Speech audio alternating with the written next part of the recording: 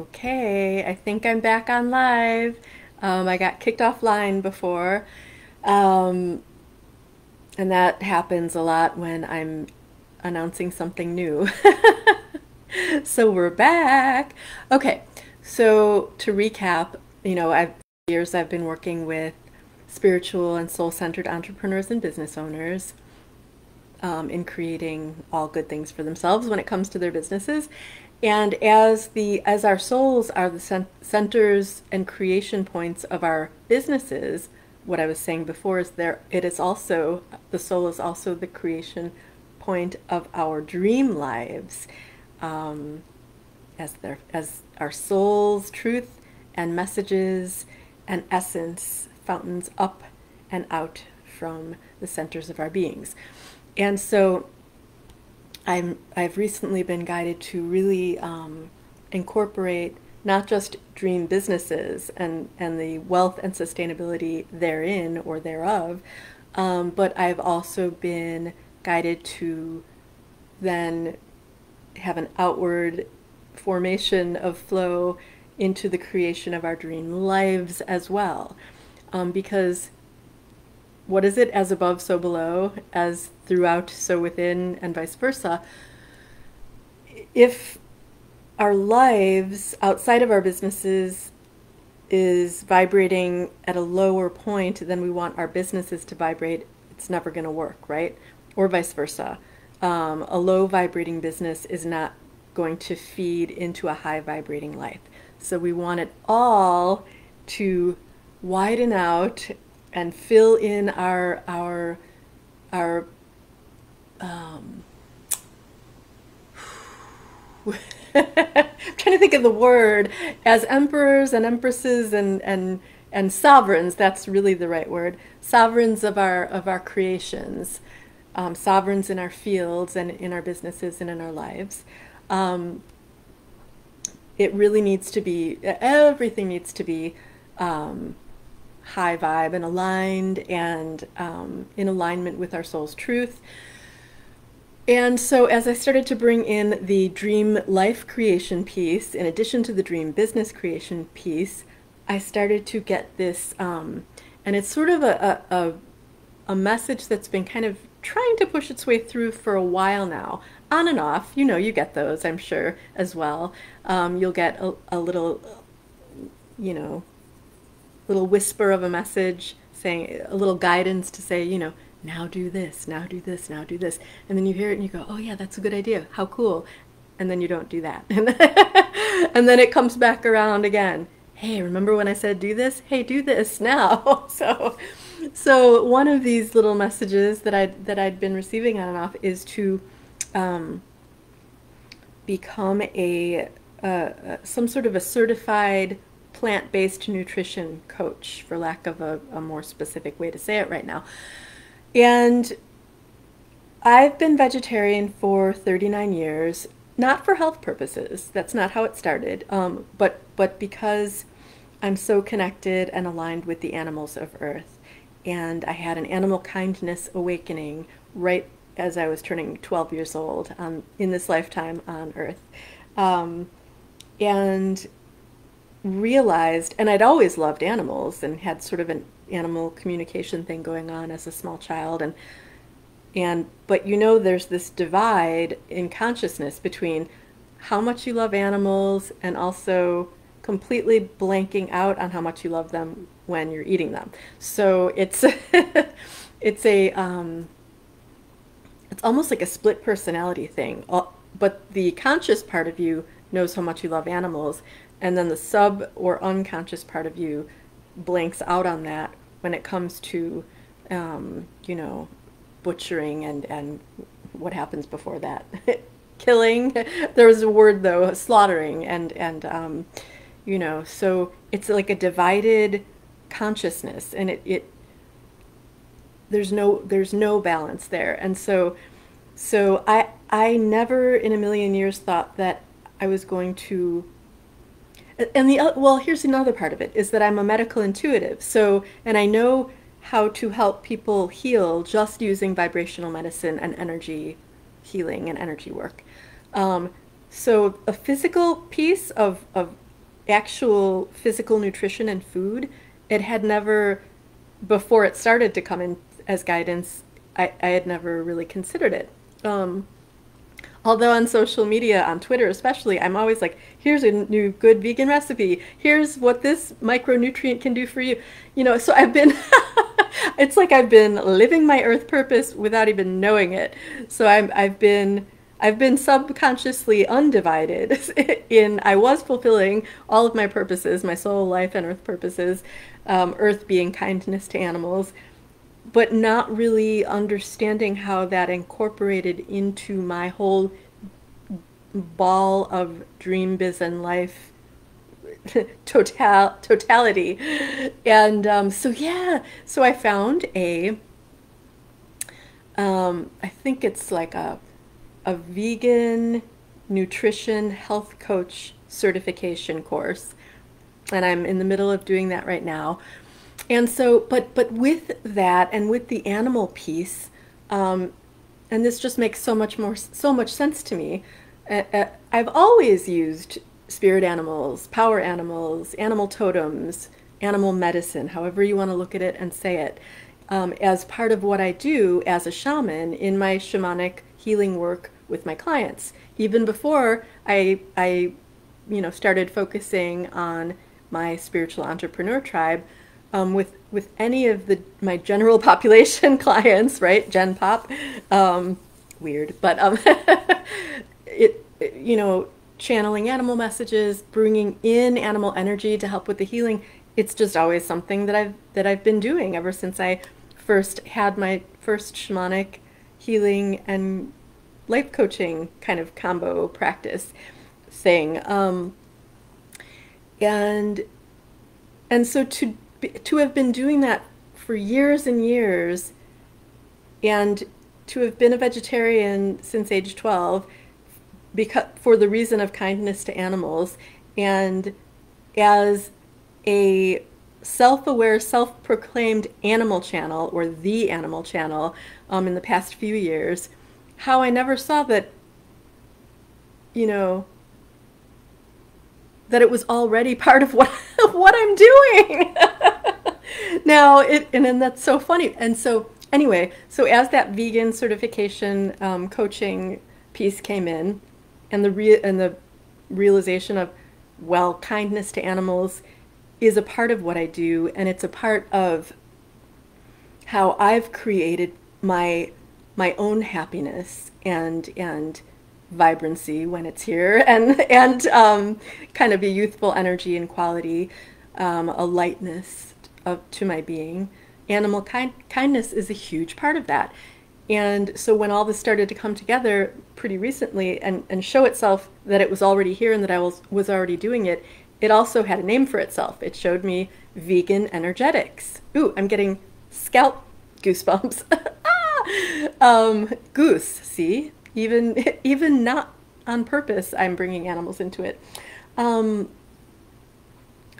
what vegan energetics is, and I'm a vegetarian, and I eat primarily plant-based. I will have a pizza every now and again. I will have a couple of eggs every now and again. If I buy eggs at the store, I always make sure they're cage-free. The chickens still don't want us to eat their eggs.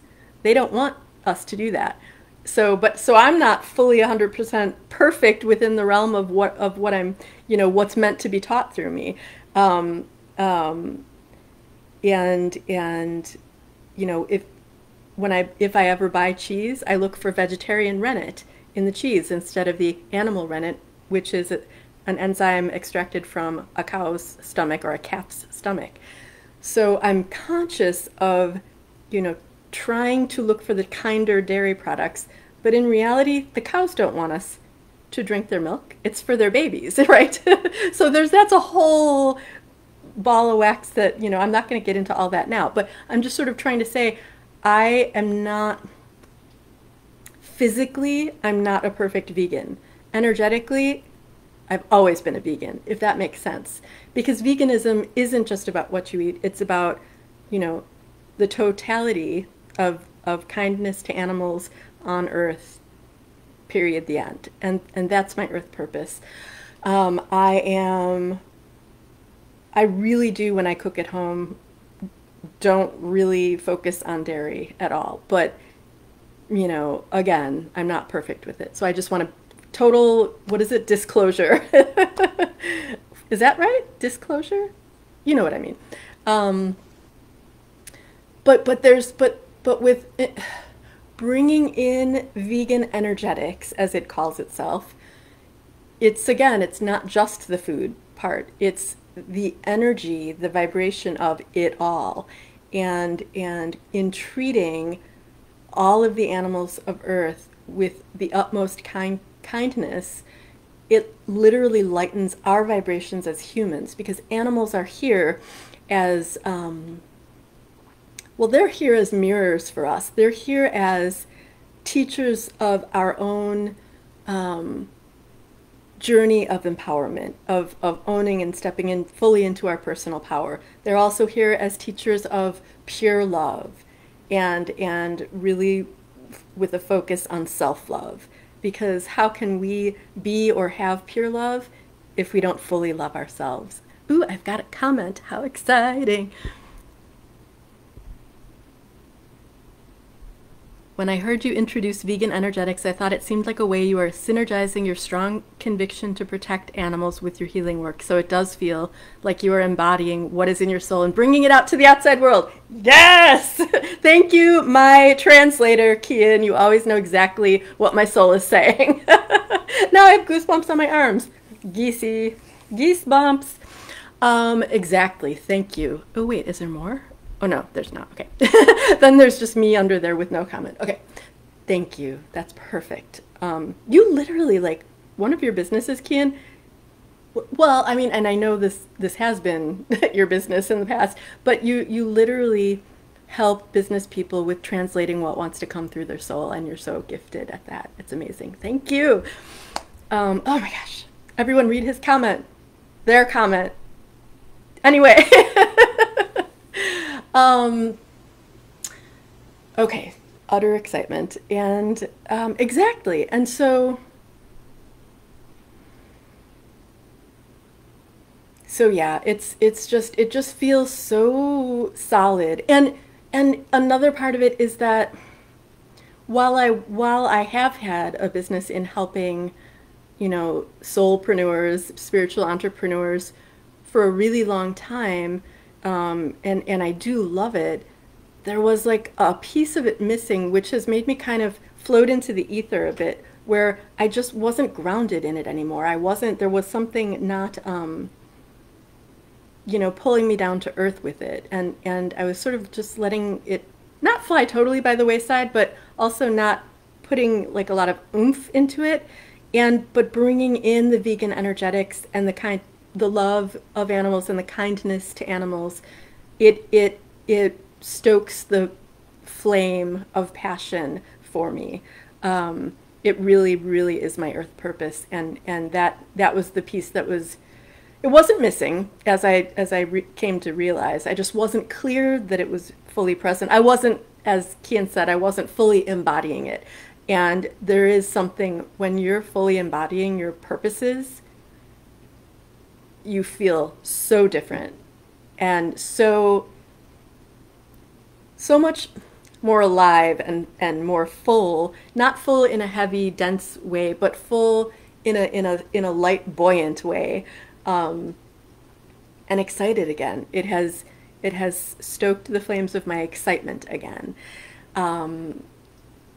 And I don't want to get overly excited and freak out because I'll lose oxygen in my brain, so I'll probably wrap this up pretty soon. Yeah. When I'm channeling information, I think I sometimes forget to breathe, and then I feel really lightheaded. So I'm getting to that point, as Kian knows, and is totally, you know, probably thinks that's normal at this point. My audience member here, my lovely soul, who has been such a supportive guide for me over the years. Thank you. And that's it. So I haven't fully incorporated all of this information in with my like marketing pages and the descriptions, the blurbs in my uh, uh, social media spaces. That's what this means, spaces. And and so this is just me sort of really getting it out to the world, and I'm going to start updating all the information all around. I almost said all around the world, sort of. Actually, that's true. My social media is global, so I will update it all around the world with the vegan energetics and be talking more about that. I will be offering a beta 6 week beta vegan energetics program, one-on-one with a handful of people, before I bring it, kind of more widespread. I've already got it going on in my membership, which right now is at astratheshaman.com/academy. It's the Dream Biz and Life Academy. And again, on that page, I don't talk about vegan energetics yet. But it's there. It's energetically and vegan-y. It's there. And yeah.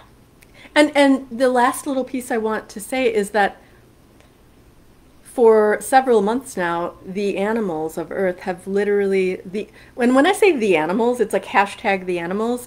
I literally mean all of the animals, because that's when I'm channeling the animals, that's who I'm channeling, them all as one. Oh. They are a being, the animals, and they have been telling me for quite some time now that they are the ones coming through me. For instance, in my membership, when I am helping people with anything, with their dream, business, and life, and bringing in the animals' energy and channelings, and that they've been the ones who are helping me be what I am here to be for you guys. So, and I just never really said that out loud per se. I may have said it like within the membership group, which is, private, and so it's not like I'm shouting it from the rooftops to the whole world. Now I am. So there, okay. All right, well, I love you guys, and I look forward to channeling the animals some more for you soon. All right. Thank you for being here. Thank you again, Kian. Amazing.